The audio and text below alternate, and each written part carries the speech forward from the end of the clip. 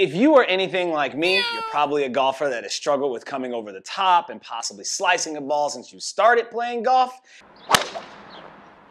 Sure did. And you've probably looked for a lot of different things out there in the market that can help you fix those problems. I found a training aid that I personally use that really helps me with my rhythm and tempo, and it also helps me improve some of my moves and prevents me from coming over the top. And I'm talking about the G-Force Swing Training Aid. You've probably seen this before. It's one of those clubs with a bendy shaft, but this thing is something that you definitely need to have in your training aid bag if you are someone that wants to improve rhythm and tempo, strike the ball a lot better, or just overall want to start getting rid of that over-the-top move that you've desperately been trying to work your way around. So we're going to hop into today's video and show you why this is a tool that you definitely need to use. Let's do it right meow. Now we're back here. We obviously got our G-Force 7 iron training aid. This was the original version with a little bit more heavier of overall shaft, and this is the lighter one. I'm going to use both today, obviously. Stuart was kind enough to send both of these over to me. So, initial thoughts after swinging these, obviously I've been using this one for a very long time, is he just basically brought the weight down to make this club match the feel when you switch and transition back over. So we're gonna just focus a little bit on the newer one, not too much the older one here. And then also the grooves on these are USGA legal, so you can play this in a competition if you really want to. Overall, the 7 iron is a really nice designed club. I think Stuart did a fantastic job with the engineering on these.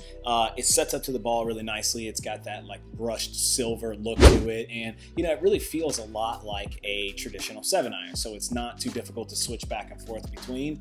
The older one had a little bit more of like the black face. It definitely looked a little bit more training aidy, if that is a word, but I mean, there was nothing really wrong with it. It obviously was a little bit heavier, so when you transition back over, you'd sometimes tend to you flip the club a little bit more just because the weight wasn't the same. And again, here, just looking at the older version of the G-Force training aids, I think he's done a lot of improvements. Again, they were always very well built clubs, very well built training aids, just improving the shape, improving the design. We have those USGA approved grooves, so this is a USGA conforming club. You can use this in competition play, and as you can see, it's got that brushed aluminum or stainless steel look that probably mimics a lot of irons in your bag. So I think the goal is to just make it transition a lot easier.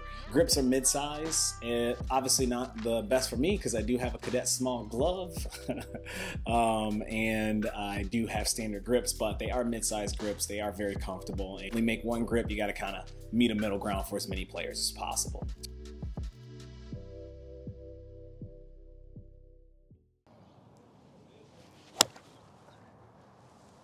A little bit out to the right.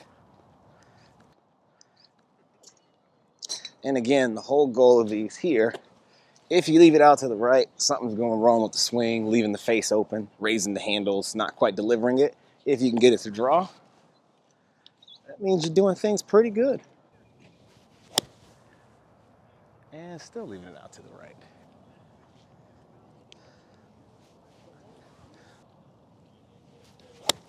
There we go.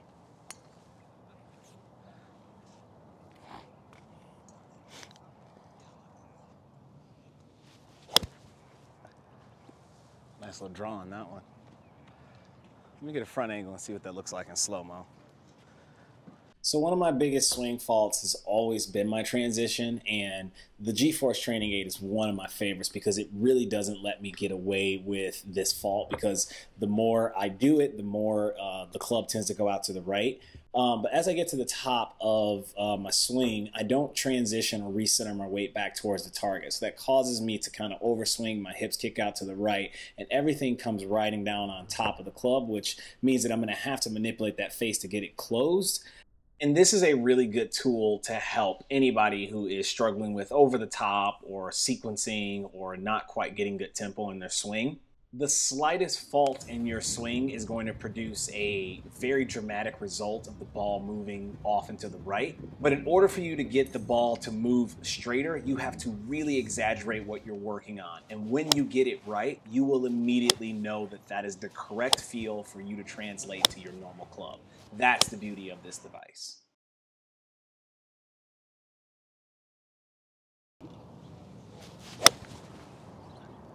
That was pulled. transition and over, the weight feels totally fine. Definitely the older version, going back from the bigger one to the normal club, you would definitely feel the old noodle effect. I do notice that the first shot or the first few shots I happen to hit do pull directly left. That's just getting adjusted to the difference in the way the shafts feel. I know Stuart, the founder of the company, has worked a lot on that, and I will say with the reduced weight, it feels a lot more easy going back and forth between the training aid and your regular club. There it is. Okay, my arms are just too tired. Fudge sickle.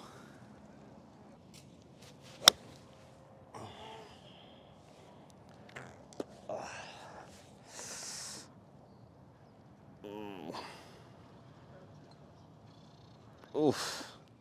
And we're back. Sorry I had to cut that one short. I've got a bit of an overtraining injury in my left arm that's nagging me, so I had to stop filming, unfortunately. I get sent a lot of training aids. And do I like training aids? Absolutely. I love me some training aids. But very rarely do I get a training aid that directly aligns with what I think will help a lot of golfers. I see that people who are better ball strikers can easily navigate this club. Like, to them, it just doesn't make any sense in their mind. They're just like, yeah, like you just deliver the club well. But every single person that I've given this club to that has some kind of fault where they struggle to consistently deliver the club with a nice square face and compressing the ball, they always have issues with this. Working with this tool really gives you a clear feedback on what you need to be doing in order to hit that ball straight. The way this club is made is going to get you to immediately recognize the feeling that you need to do in order to make sure that you strike the ball more efficiently. The founder of the company has been gracious enough to offer a discount, so I'll put those links in the comment section below. If you do want to order this, go ahead. I think he's giving a 10 or 20% off discount that'll be passed on to you viewers if you want to try this swing training aid out, which I highly recommend you do. Again, I'm sent a lot of stuff. I try to do my best to review the things that I think are most useful to you down that lens. This is definitely one of them.